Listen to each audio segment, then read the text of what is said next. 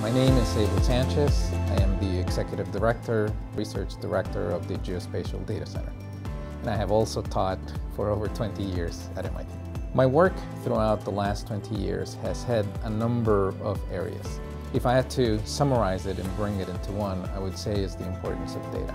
I've looked at data from the point of view of supply chains. I've looked at data from the point of view of building world architectures for decision-making in large multinational corporations.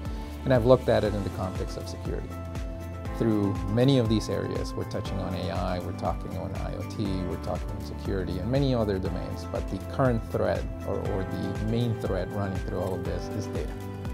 So it seems odd to have to argue for the importance of data.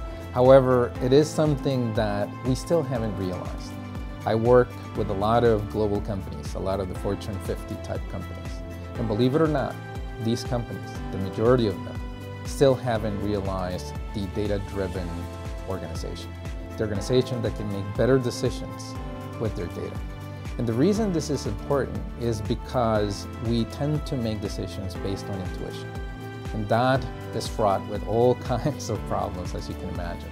Now, if we have better data, we can make better decisions. However, and this is a hard number that I've seen over and over again, in most corporations, only 10 to 20% of the people have access to the data, have the technical skill set to be able to work and use that data, which means that everybody else has to go through a centralized resource, which means they have to get in a queue and you have to prioritize. So the goal of this new generation of technology when it comes to data, what's often referred to as the modern data stack, is to be able to give access to the other 80%, to democratize access to data.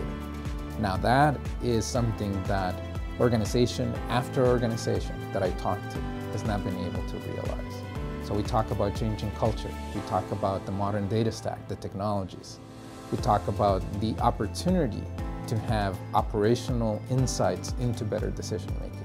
We talk about the opportunity to have strategic access to data for better decisions. Digital technology is one of those things that is hard to put your arms around it. We all sense it, we feel it, we see it in the world around us.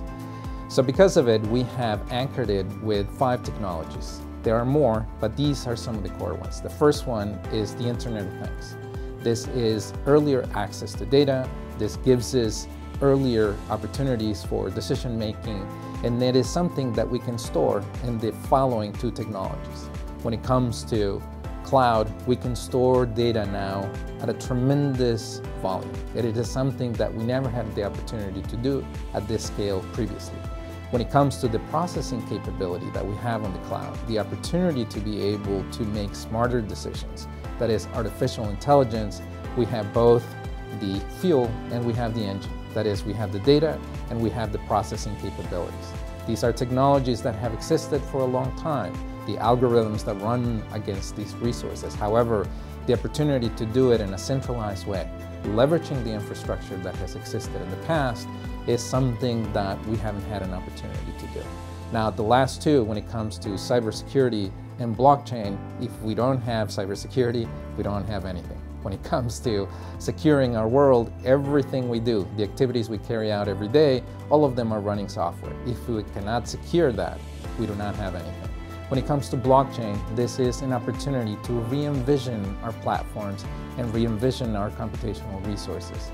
With it, we can take a different approach, a decentralized approach, where we are collaborating peer-to-peer, where we have 3 new qualities that we've never had before. The first one is an identity.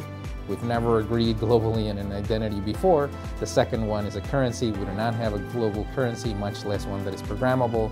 And we have a layer of logic that we can overlay this with. It's something that we've never had before.